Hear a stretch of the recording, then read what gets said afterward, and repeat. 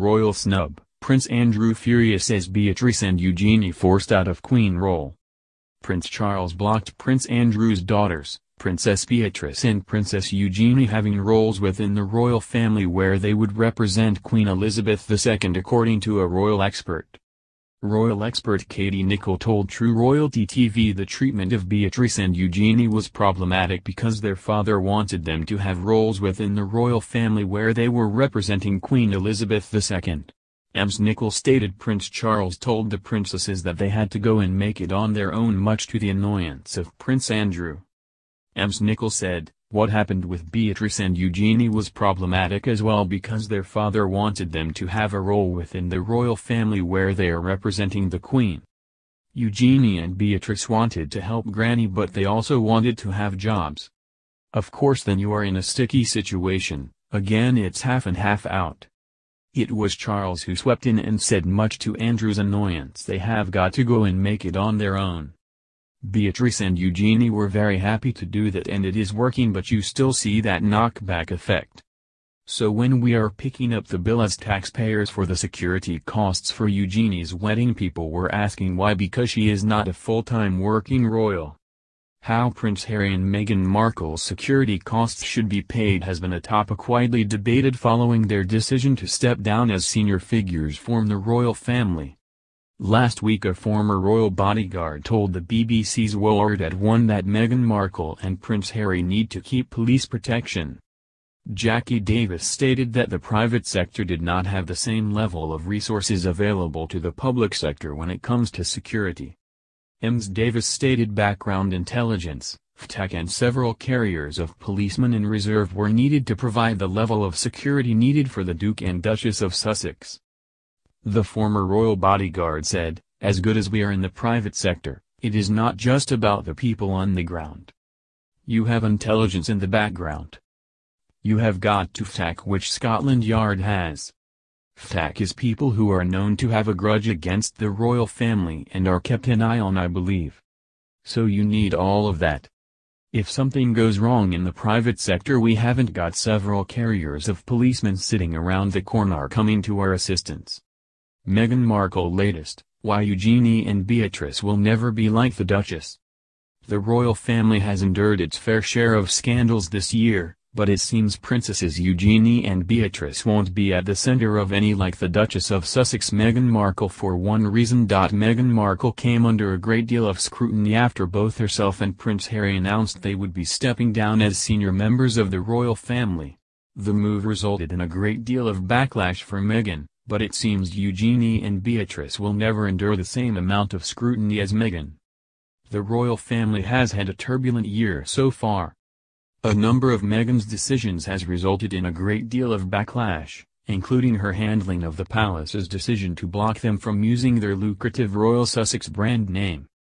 Following the decision, the Sussexes posted an ambiguous statement on their website which appeared to suggest the royal couple were being treated differently to other members of the royal family.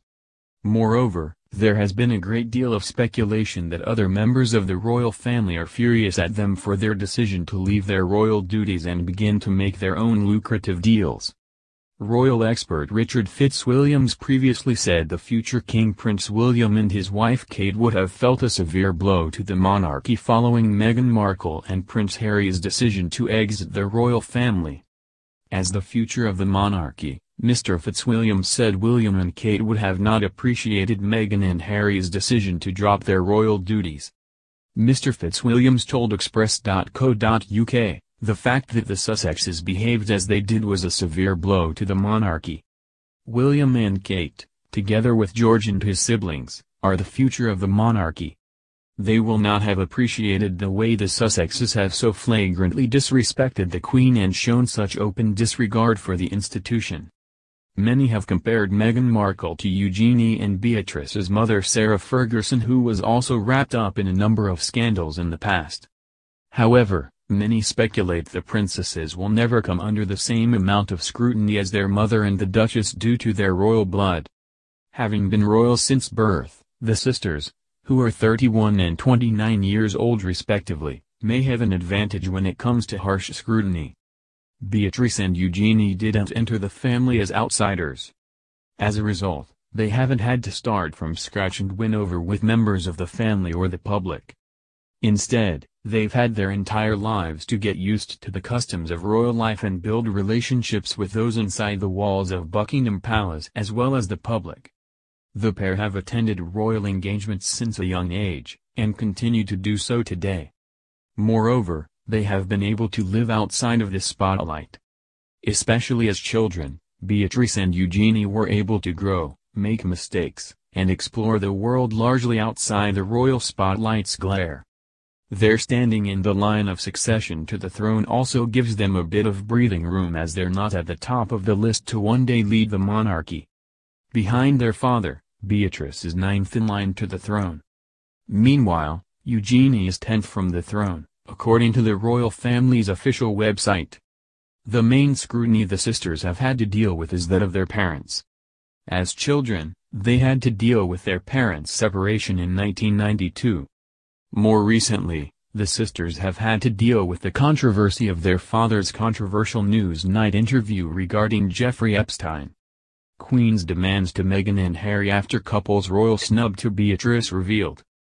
The Queen may have commanded Prince Harry and Meghan Markle to invite Princess Beatrice's mother, Sarah Ferguson, to their wedding, but they did not include her in the reception, triggering the current feud between the Yorks and Sussexes, according to unearthed reports. Harry and Meghan are continuing to cause a stir among the royal family as they try to finalize details for their new financially independent lives outside the firm.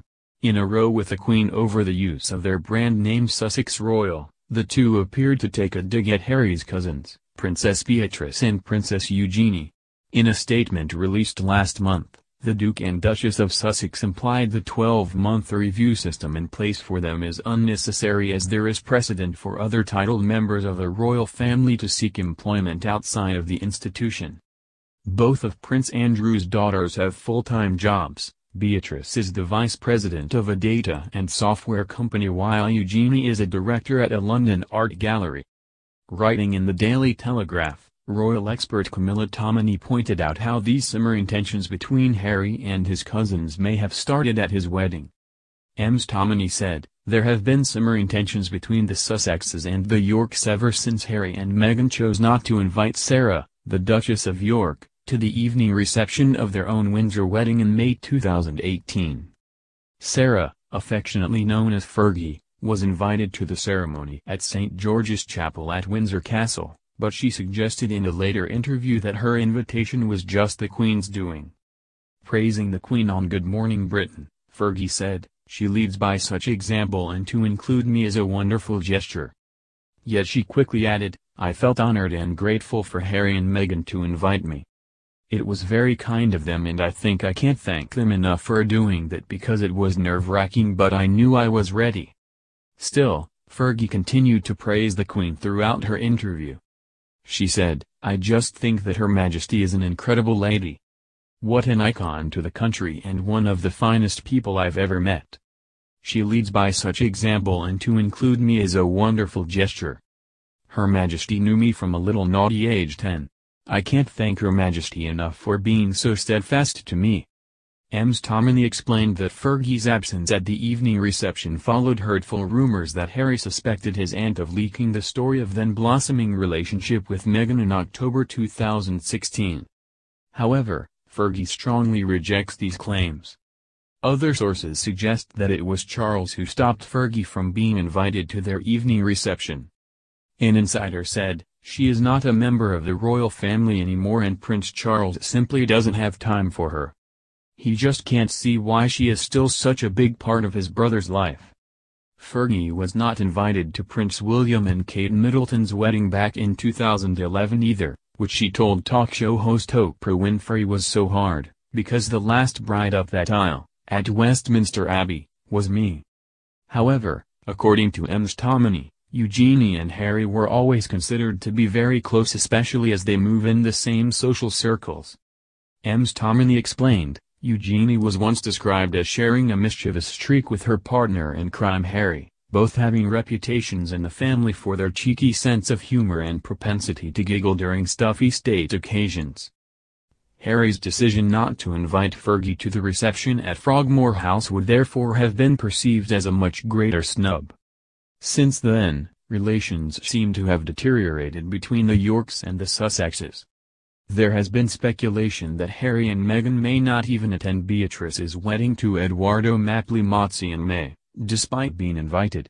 An insider recently confessed there was not much clarity over whether the royal couple would be attending.